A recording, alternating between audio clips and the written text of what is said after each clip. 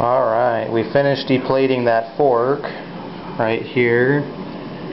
It still kind of looks a little silvery, but I think it's some sort of alloy, brass alloy that isn't as dark and yellow as normal. But anyway, I got all the silver off of it. It took about an hour or so. And here's what our container looks like. There's a lot of sediment at the bottom. So we're going to filter all that out, and the silver should be at the bottom. So let's go over to the sink, and we could pour this directly into the kitchen sink because it's just salt water.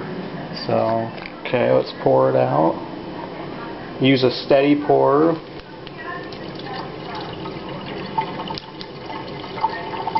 And all the sediments and heavier objects will stay at the bottom.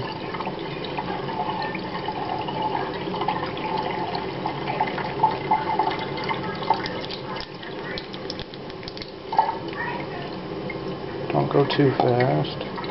I'm going to put a little more water in this to help rinse it out.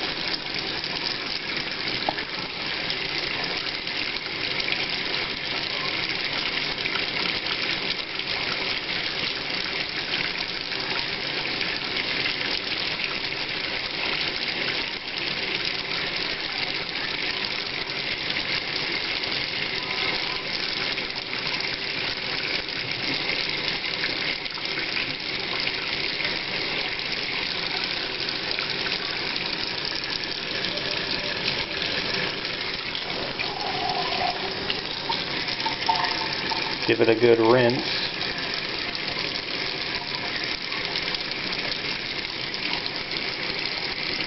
Let it settle to the bottom for a second. I'll continue to pour it off.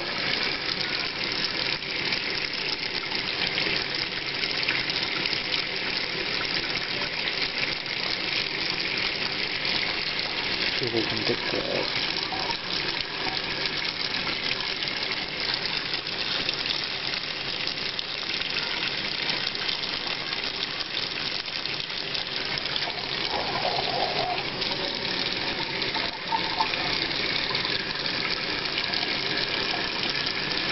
All that down there, that's the silver.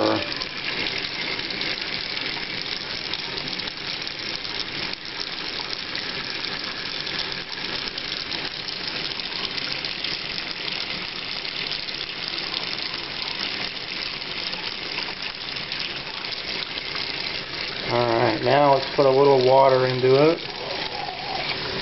About like that. And then remember that funnel and the coffee filters?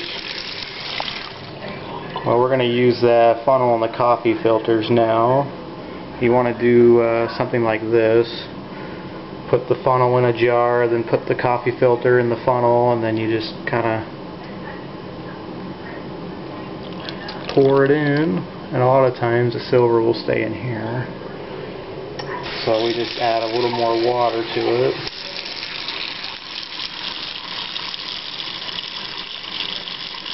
Maybe go a little quicker when you pour it.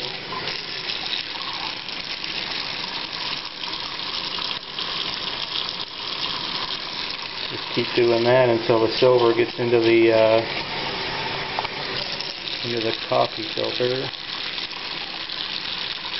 Let that drain out a little bit.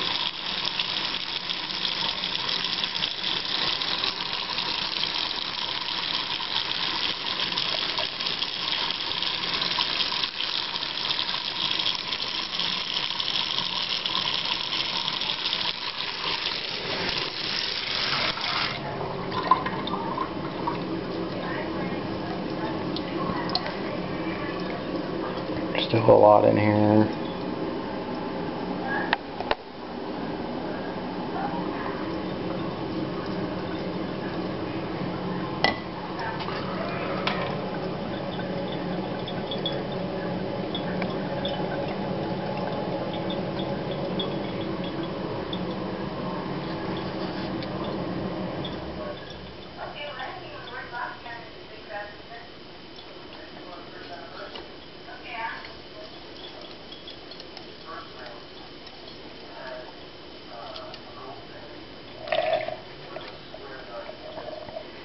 Another thing you can do is take a spray bottle and just hold it above the filter and spray into there, and it'll all fall out. So, alright, all the water drained out of here. A little trick you can do is to take a spray bottle and spray down the sides. That way all the silver that's around the edges will go to the bottom there where all the rest of it is. So anyway, what you do now is take it out of the funnel, and I just have a paper plate with a paper towel on it. You put that out, lay that out, let it dry. That's all our silver in there.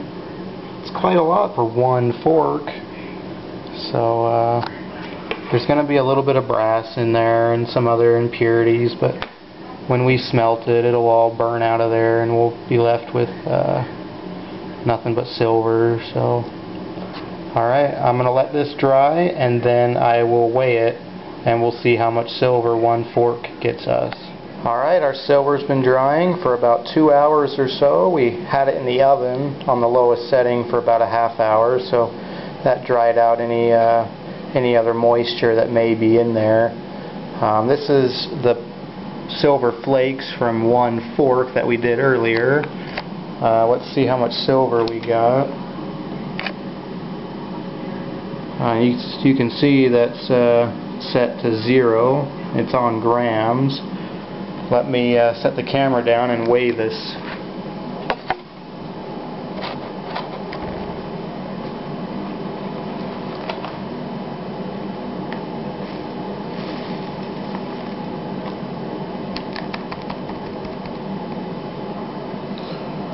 Alright.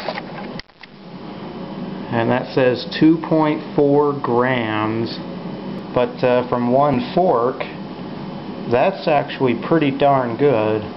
So I know it took a while to do this. It took about an hour and then some time drying, but it's well worth it if all you can find is silver plated items at the thrift store. So hopefully it was educational and you learned something, but if you have any comments or anything I could improve on this method, let me know, and maybe later I will melt all this into a silver button, and after I collect some more, and maybe make a video on me doing that. So alright, thanks for watching.